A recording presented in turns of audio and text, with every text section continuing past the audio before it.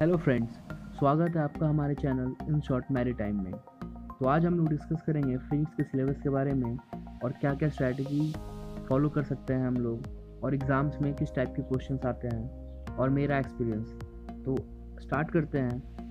तो there are total 50 questions of physics in which 4 questions on nuclear physics. तो nuclear physics में आपका simple सा रेडियो एक्टिव फिजिक्स और जो सिंपल एडिशन होते हैं न्यूक्लियस के वो होते हैं, तो वो आप कर सकते हैं एनसीईआरटी के बुक से और ये इजी टॉपिक है। और आगे बढ़ते हैं 5 questions on energy and power. Energy के क्वेश्चन जो भी वर्क डन वगैरह होता है, पोटेंशियल एनर्जी, काइनेटिक एनर्जी का कंजर्वेशन, तो उसके बेसिस पे होते हैं क्वेश्चन। और 7 क्वेश्चंस ऑन इलेक्ट्रोस्टैटिक्स। इलेक्ट्रोस्टैटिक काफ़ी इंपॉर्टेंट रोल प्ले करता है।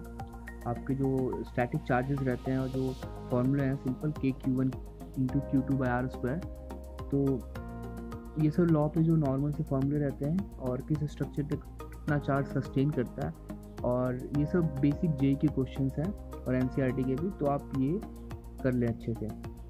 तो अगला है 5 questions on properties of matter. तो ये बेसिकली फ्लूइड मैकेनिक्स रहता है और इसमें जो भी फ्लूइड के जो लॉ होते हैं, बायोन्सी लॉ और जो अदर्स लॉ होते हैं, उसके बेसिस पे सारे क्वेश्चंस रहते हैं, जो कि आप HC वर्मा से सॉल्व कर सकते हैं और एनसीईआरटी में भी अच्छे एग्जांपल्स हैं 11th क्लास में जो है, तो आप ये कर सकते हैं। आगे बढ़ते हैं। तो 9 questions on laws of motion and SHM. तो as you can see laws of motion जो काफ़ी इजी टॉपिक है, जो काइनेमेटिक्स होती हैं, फिर जो उसके साथ जो फोर्सेज अटैच होती हैं, तो अगर ये सब को कंसीडर किया जाए और साथ में SHM one of the favourite topic होती है और उसमें साइकिल वगैरह सब देखना होता है, टाइम पीरियड निकालना होता है, फ्रीक्वेंसी एंड एंगुलर वेलोसिटी, तो एसएचएम भी काफ़ी अच्छा टॉपिक है। That's why it contains 9 question.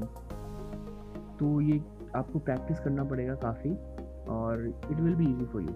आगे बढ़ते हैं। 7 question from semi conductor devices. As you know 12th में सेमी कंडक्टर डिवाइसेज रहते हैं और ये काफ़ी ईजी भी है। नॉर्मल से ऑब्जेक्टिव क्वेश्चन रहते हैं कि इसमें कितने जंक्शंस हैं, फिर कितने टाइप के ट्रांजिस्टर होते हैं और ये सब रहता है। सिंपल से क्वेश्चन रहते हैं याद करने वाले, मेमोराइजिंग क्वेश्चन रहते हैं सेमीकंडक्टर में। तो अगर आप एनसीईआरटी के अच्छे से पॉइंट बाय पॉइंट पढ़ते हैं तो सेमीकंडक्टर डिवाइसेस में आपके अच्छे मार्क्स आएंगे और 7 क्वेश्चन हैं, तो आपका टाइम भी बचेगा बहुत ज़्यादा। ये काफ़ी स्कोरिंग टॉपिक है। तो आगे बढ़ते हैं। 8 क्वेश्चन ऑन करंट इलेक्ट्रिसिटी। तो ये फिर से इलेक्ट्रिसिटी का क्वेश्चन है, जो कि ओम्स लॉ हो गया, फिर आपका किरचॉफ्स लॉ हो गया और वोल्टेज रेगुलेशन वोल्टेज लॉ हो गया। तो ये सब के सारे लूप लॉ जो भी है उसके हिसाब में ये सारे क्वेश्चन रहते हैं और ये भी अगेन प्रैक्टिस वाली चीज़ें हैं। प्रैक्टिस करो, HC वर्मा सॉल्व कर लो, एनसीईआरटी सॉल्व कर लो और जो भी नॉर्मल जेई कॉम्पिटिटिव बुक्स हैं उनको सॉल्व करो, तो ये सारे क्वेश्चन बन जाएंगे आपके। आगे बढ़ते हैं। 5 question on magnetic effects. Again जैसे इलेक्ट्रिसिटी इंपॉर्टेंस है वैसे ही मैग्नेटिक फील्ड भी, और जो इसके सारे जो क्वेश्चन रहते हैं, बायोट-सावर्ट लॉ हो गया आपका या फिर करंट कैरिंग कंडक्टर हो गया, तो ये सब पे सारे क्वेश्चन रहेंगे। फार्मूला है मैग्नेटिक फील्ड में, जो सारे फार्मूलेज रहते हैं, फार्मूला आपको याद करना होगा और सीधा अप्लाई करना होगा। और कई तो ऐसे क्वेश्चन रहते हैं जो सीधे फार्मूले ही रहते हैं, जो अगर आपको फार्मूला याद है तो आप उसको टिक कर। अगेन गाइस, यहाँ पे अब स्ट्रैटेजी की बात करेंगे तो मैंने किस टाइप का स्ट्रैटेजी यूज़ किया था। तो बेसिकली मैंने ये किया था कि जो भी ऑब्जेक्टिव क्वेश्चंस थे फिजिक्स के, जो मेमोराइजिंग क्वेश्चन थे, मैंने उसको पहले अटेम्प्ट कर लिया था फटाफट। जो मेरे को एकदम इजी लग रहा है, जिसमें मुश्किल से 10 सेकंड में मैं सोच सकता हूँ कि हाँ ये आंसर होगा, तो वैसे करके मैंने 15 क्वेश्चंस कर लिए थे 50 में से।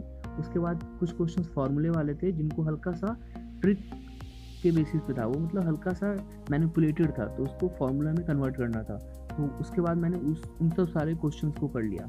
फिर लास्ट में कुछ क्वेश्चंस ऐसे रहते हैं जो आप लेंदी रहता है, न्यूमेरिकल बेसिस पे रहता है, तो आपका टाइम लगेगा बट वो वर्थ इट होता है, आप वो ट्राई कर सकते हैं। मैथ्स में आप ट्राई नहीं कर सकते, मैथ्स बहुत ज़्यादा समय लेता है, बट आप फिजिक्स में एकदम ट्राई कर सकते हैं आपका, अगर आपको लगता है तो that you can go for. तो मेरा स्ट्रैटेजी यही था, जो इजी क्वेश्चन है पहले उनको अटेम्प्ट करो, उसके बाद हार्ड क्वेश्चन लास्ट में करो, और टाइम हमेशा देखो कितना टाइम फिजिक्स के लिए बच रहा है, कितना टाइम है नहीं है, तो you have to make sure of it.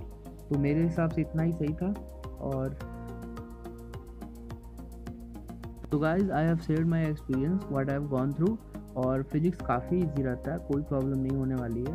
अब बस एनसीईआरटी अच्छे से करें और HC वर्मा के क्वेश्चंस न्यूमेरिकल कुछ कर ले जो इजी आपको लगते हैं, और आपका ही घंटे के अंदर रिवाइज वगैरह कर ले सब चीज़ों को लास्ट में, तो आपके अच्छे स्कोर आ जाएंगे फिजिक्स में, और काफ़ी स्कोरिंग होता है फिजिक्स, केमिस्ट्री और IQ वगैरह भी। तो नेक्स्ट वीडियो में हम लोग डिस्कस करेंगे केमिस्ट्री के बारे में, और उसके बाद हम लोग IQ और सारे सब्जेक्ट्स के बारे में डिस्कस करेंगे। Thanks for watching guys. If you like this video, give a big thumbs up, subscribe to our channel, and if you have any query, please put that down in the comment section. We will be more than happy to solve it. So again, thanks for watching.